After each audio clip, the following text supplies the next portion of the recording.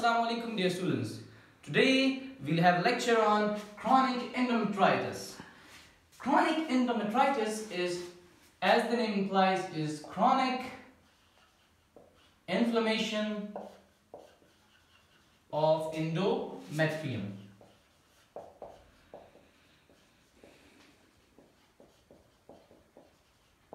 So, Mr. Farooq, can you please tell me that what will we see under microscope if it is chronic inflammation? Lymphocytes. Yes, we will see lymphocytes. So this lymphocyte will differentiate between chronic endometritis and acute endometritis, because in acute endometritis there were neutrophils. But there comes a problem. Lymphocytes are also normally present in the endometrium.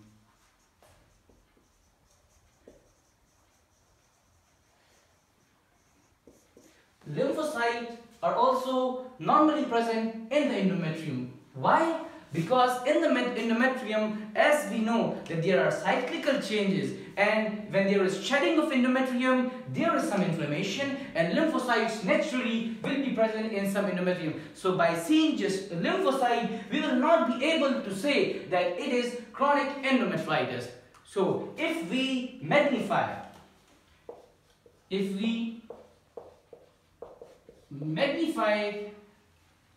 we will also be able to see plasma cells. And when the plasma cells are visible, we will be able to definitively say that this is chronic endometritis. So the definitive diagnosis of chronic endometritis is based on plasma cells. But seeing a lot of lymphocytes, can give us a clue toward chronic endometritis. Okay, now what are the causes of chronic endometritis? The causes of chronic endometritis, I will divide these causes into mild and severe. Let's say the endometritis scene, let's say the infiltrate scene is mild. If we are seeing mild infiltrate in our endometrium, so the cause can be IUD, intrauterine devices. These intrauterine devices are put into the uterus, and they normally creates chronic inflammation there. And due to this chronic inflammation, the environment becomes spermicidal. So, what is the mechanism of action of IUDs, intrauterine devices? The mechanism of action of IUDs is to create chronic inflammation inside the endometrium, so the environment is spermicidal. So, if we are seeing a biopsy of endometrium which is having mild endometritis, mild chronic endometritis, so it can be some IUD installed. So, the cause will be IUD. But if there is severe endometritis, if we are seeing a lot of lymphocytes, we are seeing a lot of plasma cell, then the cause can be pelvic inflammatory disease. Do you know what are the causes of pelvic inflammatory diseases from your microbiology? Pelvic inflammatory disease is caused by Neisseria gonorrhoeae and Chlamydia trachomatis. So So the two most common agents that causes pelvic inflammatory disease are Neisseria gonorrhoeae and Chlamydia trachomatis. Another cause that can cause severe endometritis is retaining product of conceptus.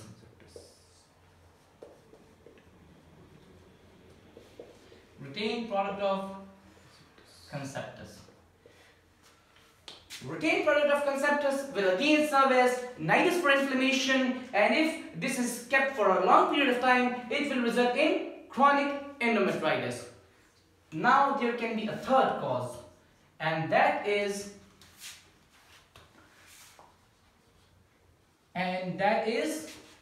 tuberculosis. So I will try to explain this tuberculosis. Up till now we have studied three causes of chronic endometritis. The number one was intrauterine device, the second one was the Neisseria gonorrhoeae and Chlamydia trachomatis that leads to pelvic inflammatory disease, and the third one is the third one was product of conceptus, and the fourth one is tuberculosis. If there is tuberculosis, this tuberculosis will lead to granulomatous inflammation.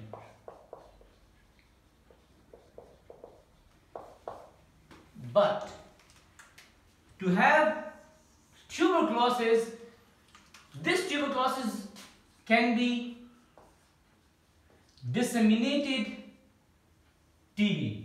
And what is the other name for disseminated TB? Miliary tuberculosis.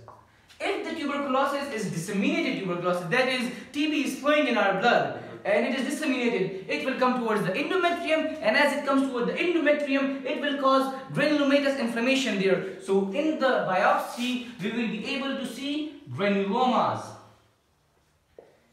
And what is the characteristic feature of granulomas?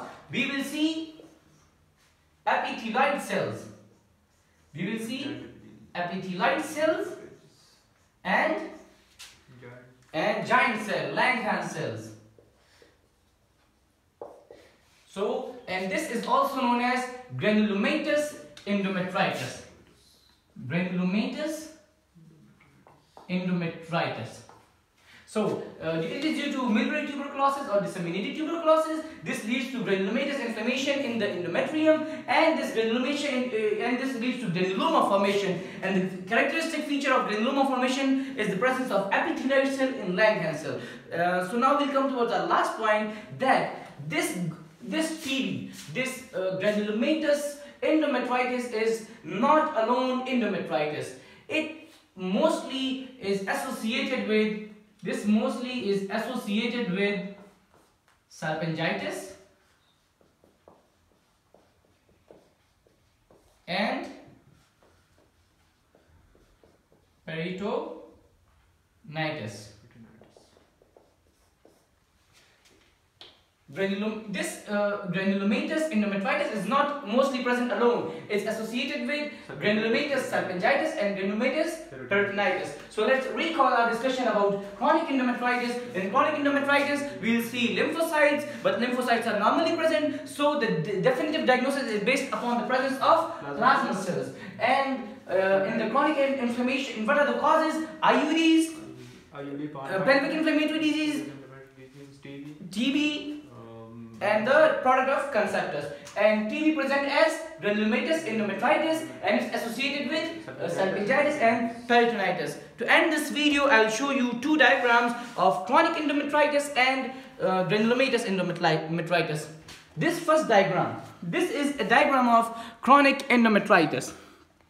And in this diagram, we can see these regions, and these are lymphocytes, and if we magnify these lymphocytes, we will also be able to see some what? Plasma cells, and this plasma cell will be a characteristic feature of chronic endometritis. Now coming toward this second diagram. This diagram is a chronic, it is a diagram of chronic granulomatous endometritis, and here we can see a granuloma, and this granuloma, there is central caseation, and this caseation, this is also associated with the presence of some epithelioid cell and the giant cells of the Langhans. Thank you.